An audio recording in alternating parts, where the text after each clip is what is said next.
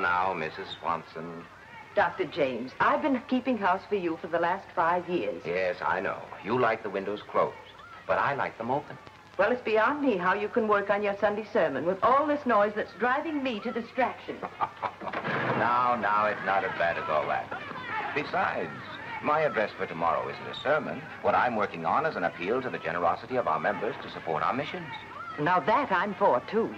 If you ask me, we could use a mission right here in this neighborhood. Hey, come on, let's see a ball. Oh, Dr. James, can't you do something about the children playing out in the street? Do you realize how dangerous it is? You mean, for them or for your nerves? Both. But I think you should do something about it. Well, now I know the street isn't the best place for youngsters to play, but where else can they play?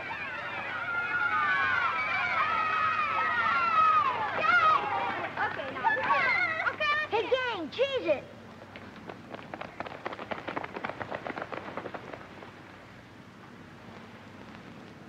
I wonder what they're running from. The police, no doubt. Poor little ragamuffins, taught to run from the law almost as soon as they learn to walk. What a pity. If you ask me, I think it's a blessing. At least we'll have a few minutes of peace. Peace isn't always a matter of physical quietness, Mrs. Swanson. Real peace comes from within oneself. Sometimes a person's mind may be in utter turmoil amidst deadly silence, while another may be completely at rest in a boiler factory. Well, be that as it may, Doctor, I'm a woman that likes a happy medium. Well, there goes the sexton toward the church with the flowers. Now, if you've got your mind set on having everything just right at the service tomorrow, I'd say you better go fix things yourself before he gets them all messed up beyond fixing. Maybe you're right, Mrs. Swanson.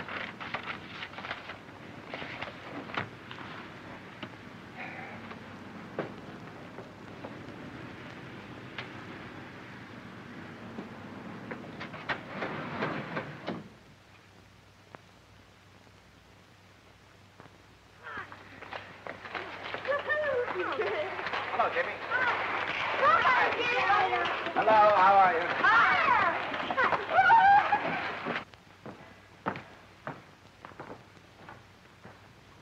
Well, Bibbins, how are you getting along? Hello, Doctor. What'd you say? I said, how are you getting along? Fine. How's that? Pretty good, eh? That's very good. But you won't mind if I help you a little, will you? You see, Bibbins, tomorrow is a very special day. Is it? Yes, indeed. Tomorrow, this church and I start a new life. Our denomination needs more missionaries. So I must arouse our members, shake them out of their apathy. That's why I'd like to have everything just right. The music, the flowers.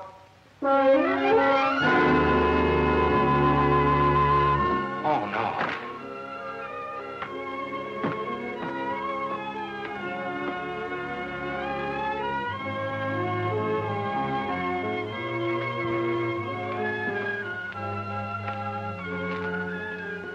So that's what they were running from.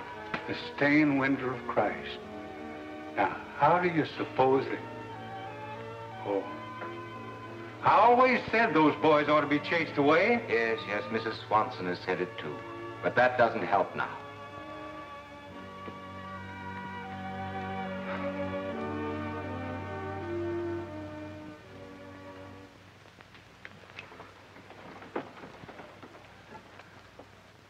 Can I really blame those children? Am I not just as guilty? Perhaps even more so. After all, what have I ever done for those youngsters? Oh, sure, I've invited them to Sunday school, and I've visited their dingy flats. But have I really demonstrated to them the love and compassion of Jesus? Have I ever challenged my congregation to help those needy people? To do something for those children in the shadow of our own church? Pardon me, Doctor. Yes? There's a boy out there left a message for you.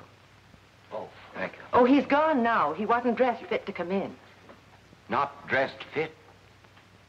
Mrs. Swanson, don't ever say that again. I'm sorry. But you should know by now that any boy with any problem can come here at any time of the day or night.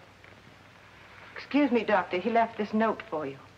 Oh, thank you, Mrs. Swanson.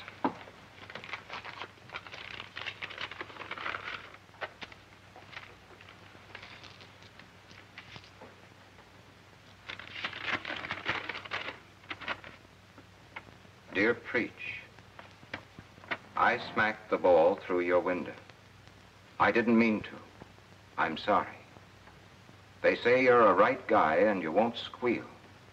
But even if you sick the cops on me, I'll pay for the window. 8 cents is all I got. I'll send more soon as I get some. Your friend.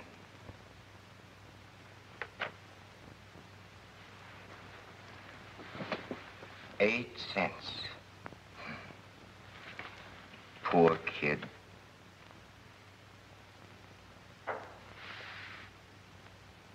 Wasn't it Mark who said, And Jesus sat over against the treasury and beheld how the people cast money into the treasury. And many that were rich cast in much. And there came a certain poor widow, and she threw in 2 mites. yes, hers wasn't much of a contribution either. And he called unto him his disciples, and saith unto them, Verily I say unto you, that this poor widow hath cast more in than all. Only 8 cents.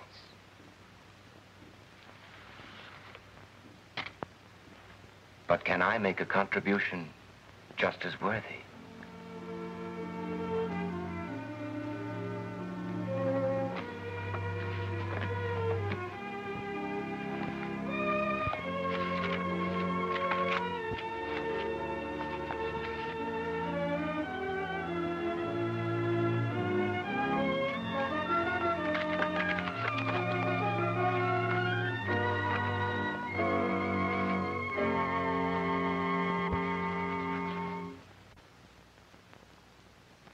I have chosen for my text this morning a few words from the teachings of Jesus. Words which are well known, but which we take too lightly, too often. You'll find them in the 25th chapter of Matthew. They read as follows. And the king shall answer and say unto them, Verily I say unto you, inasmuch as ye have done it unto one of the least of these my brethren, ye have done it unto me.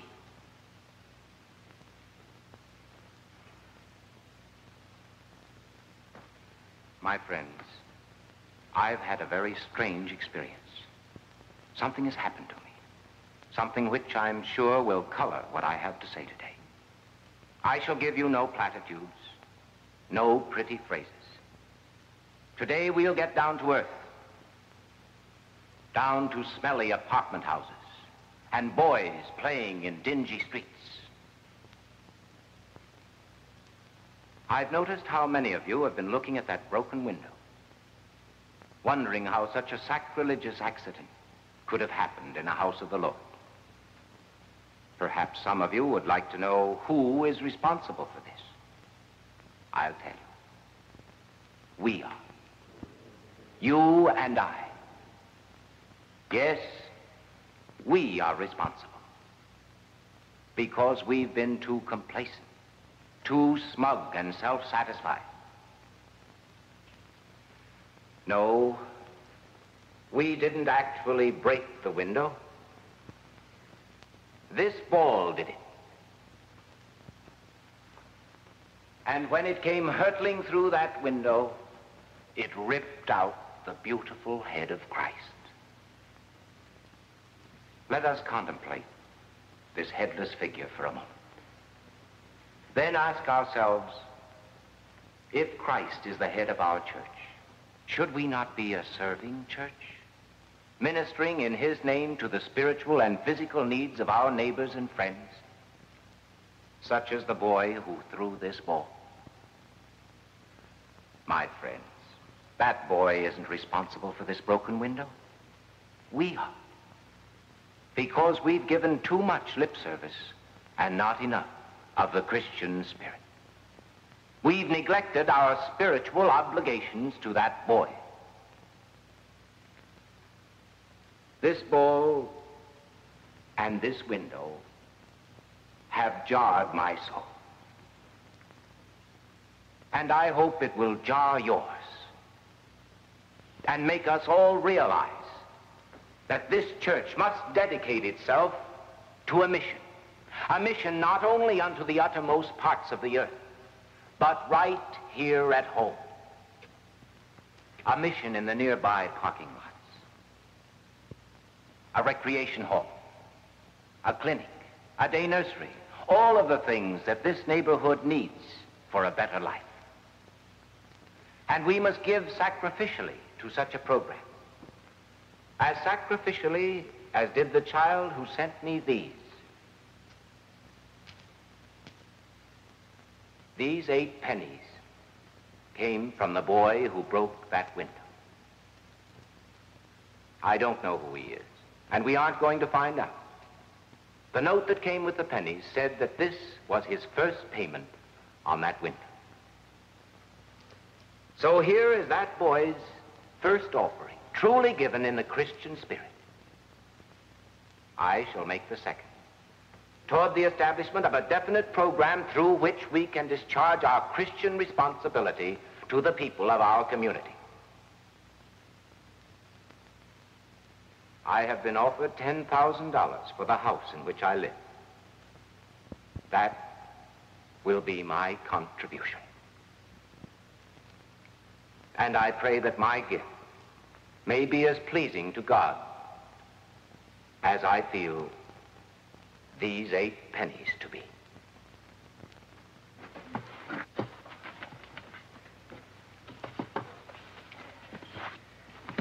Well, if you ask me, Doctor, I'd say you were out of your mind. And if you ask me, Mrs. Swanson, I'd say I never felt better in my whole life. Yes, if this ball hadn't struck that window, we'd still be in the same old rut. But now we're on our way to... I'll say you are. Now you're going to live in a dingy old flat. And for what, may I ask? Inasmuch as ye have done it unto one of the least of these, my brethren, ye have done it unto me.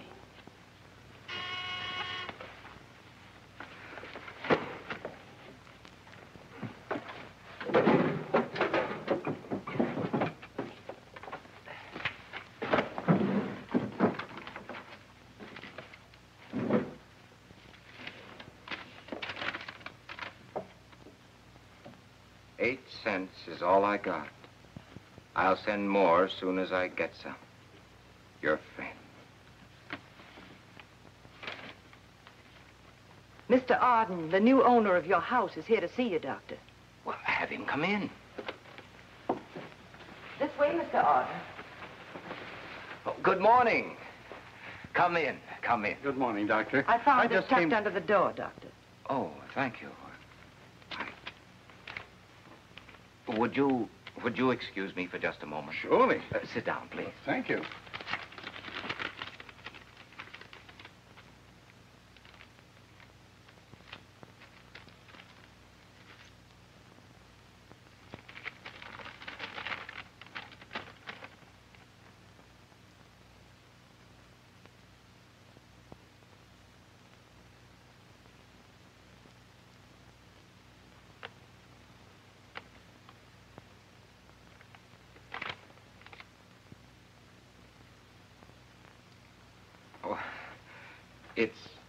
It's another offering from the boy who broke the window.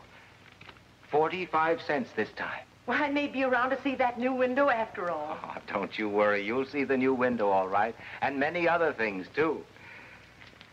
Well, Mr. Arden, It looks like we'll be all packed and ready to move out by the end of the week. That's what I wanted to see you about. I know you've gone to a lot of trouble to move out hurriedly, but, well, I suddenly find myself in a most awkward position. Yes? My family refuses to move in. Now, the way my wife puts it, she feels if you can afford to give up your home, we can afford to let you stay in it. You mean you want to cancel the sale? No. I mean, I'd like to have you stay as my tenant. I know that you've paid a month's rent on an apartment, but I could credit you with that. Mr. Arden, I can't tell you how much this means to me. May I ask how much the rent would be? Well, shall we say $20 a month, Doctor? 20 a month? Why, you could rent this for 65, at least 50 any day of the year. I suppose so, but it's just like my wife says. And if that boy can send you 45 cents, I guess I can afford to rent you the place for $20. I hope that you'll stay. I will, but only on one condition. The rent must be at least the same amount that I was ready to pay for the apartment. All right, Doctor, you've got yourself a new landlord. Thank you so much, and God bless you. Oh, I'll try to be a good tenant and have the rent on time. I'm sure you will. Goodbye, Doctor. Goodbye. All this work gone for nothing. Now we've got to unpack all these things and... Bivens, didn't you hear the good news? What'd you say? I said, unpack everything. We're not moving. Well, I never.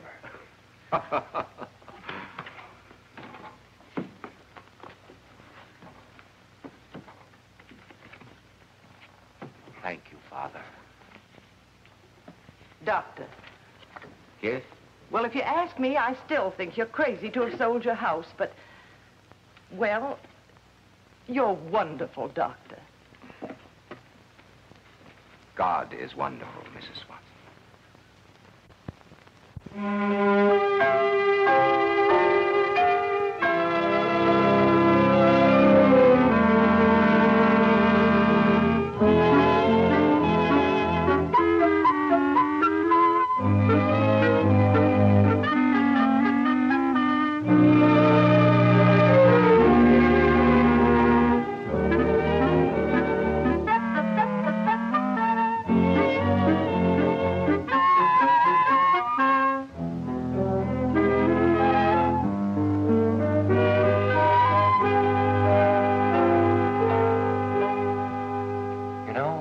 I think the face is more kindly, more compassionate than the previous one.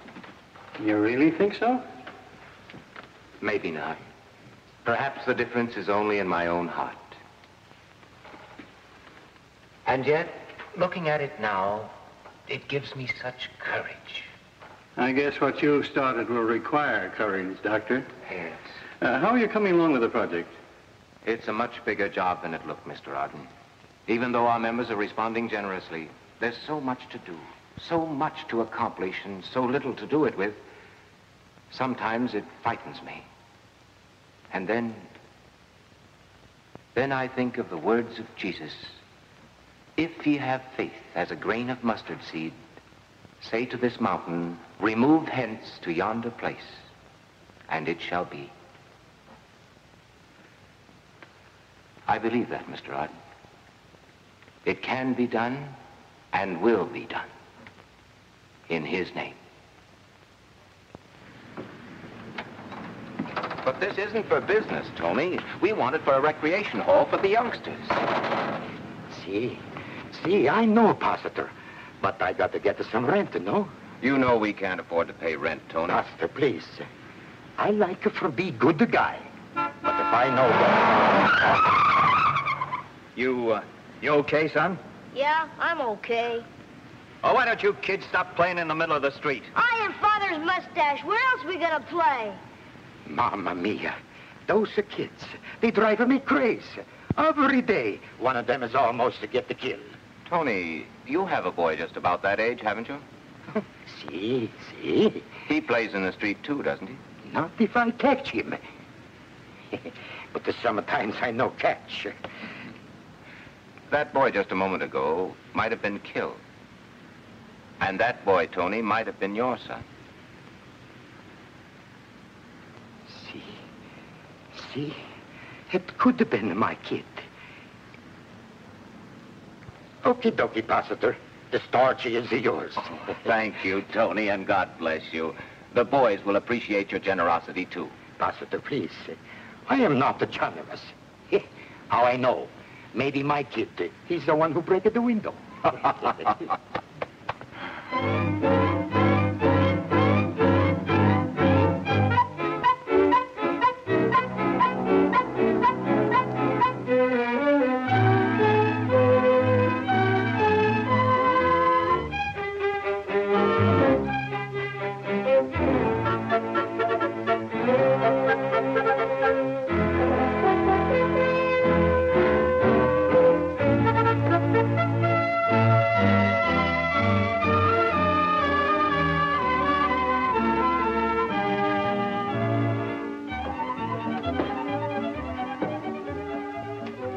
Pastor,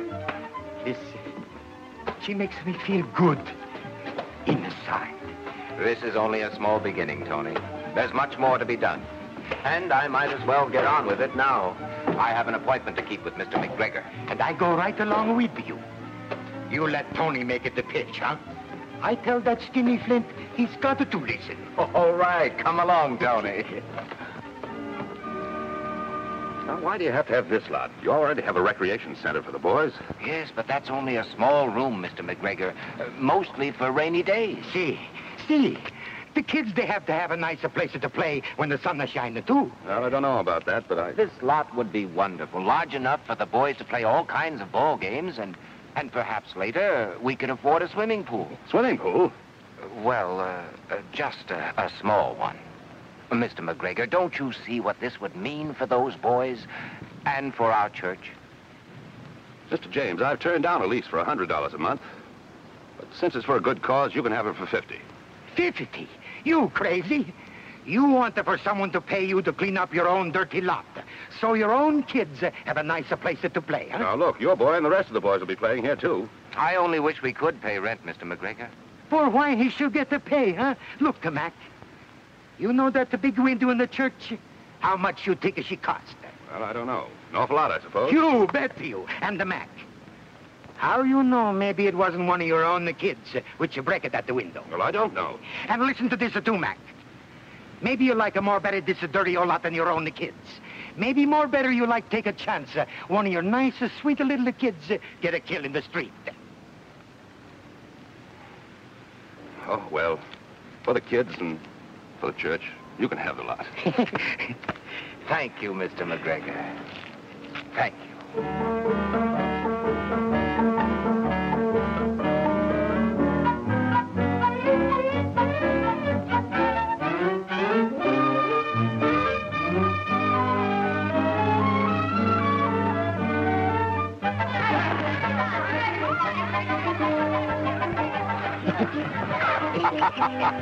Oh, look at that one. You know, I'm mighty glad you talked me into this. Does my heart good to see the kids off the street. Well, Pastor, now you can relax, huh? Relax, Tony? Could you relax if you'd received this? You read 'em, Max. I know read English is so good. Dear Reverend, I've been sick and I couldn't work. That's why I can only send you $2. I see that the window's been fixed, but I still want to pay for it. Next month, I start high school. I'll get a better job evenings and send you more money. Your friend. No, my friends, we can't relax. There's still too much to be done. We need a medical clinic, a day nursery. But Mr. James, that boy, aren't you going to look him up? No, he asked me not to. See, but you should tell him his money. You no need her so much now like before. And deprive him of the inner satisfaction he gets from doing this? No, Tony. Someday, when he's ready, we'll know who he is. In the meanwhile, his little gifts will spur us on and keep us doing good unto all men in his name.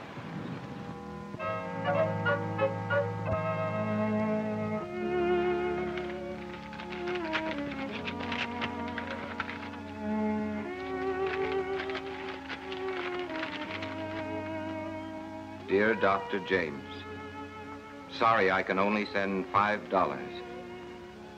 But I had to buy my graduation sweater this week. It may take a long time, but somehow I'll pay in full. Meanwhile, the wonderful things you've done are a constant inspiration to me. I'll be a better man because of you. Your friend.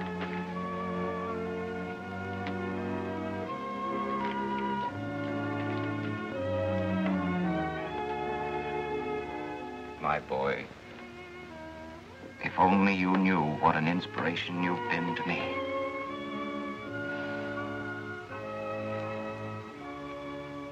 Oh, Father, thank you for the broken window and by it showing me your will. Please take care of our friend.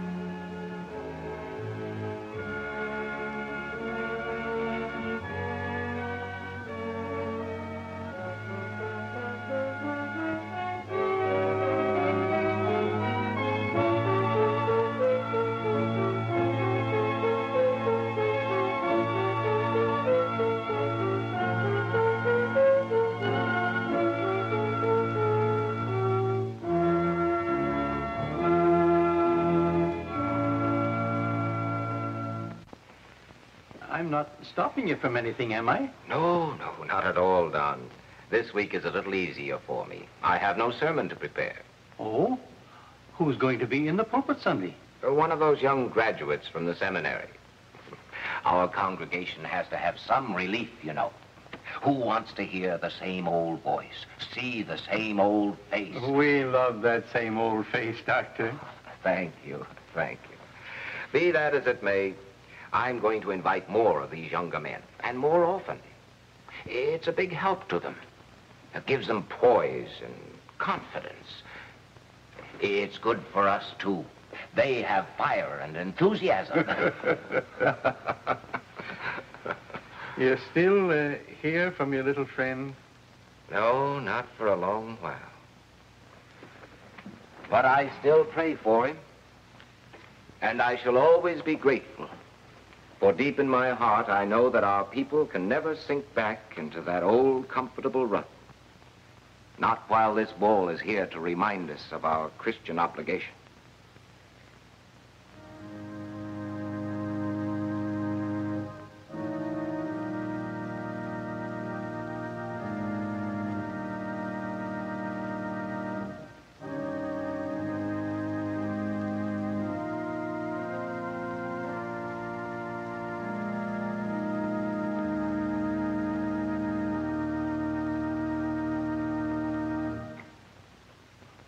My friends, today we have a guest in our pulpit, a young man who's made a remarkable record at the seminary. From what I understand, God has used him in marvelous ways. Therefore, I'm very happy to present to you the Reverend John Taylor.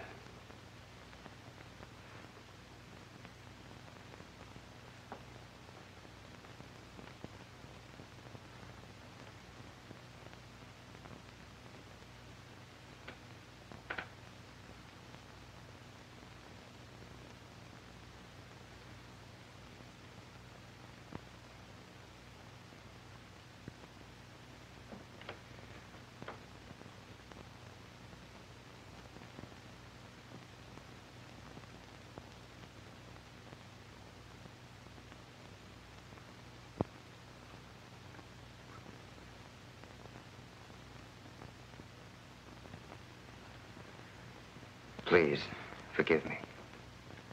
This is an unusual occasion. My text is one short verse from the book of Matthew, one which I'm sure is familiar to all of you. Inasmuch as ye have done it unto one of the least of these my brethren, ye have done it unto me.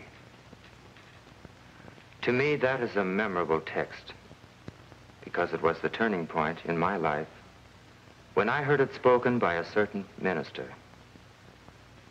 You see, I was converted in a mission near a great church. It wasn't a great church because of its size or wealth.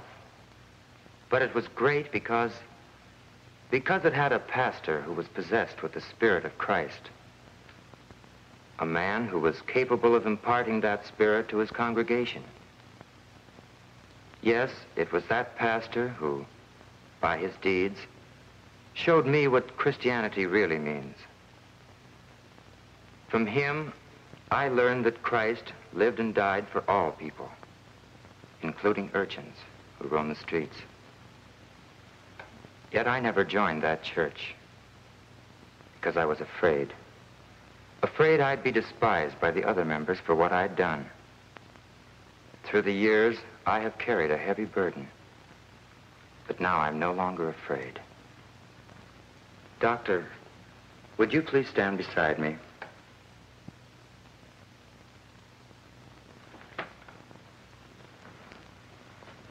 I have a public confession to make to you and your congregation.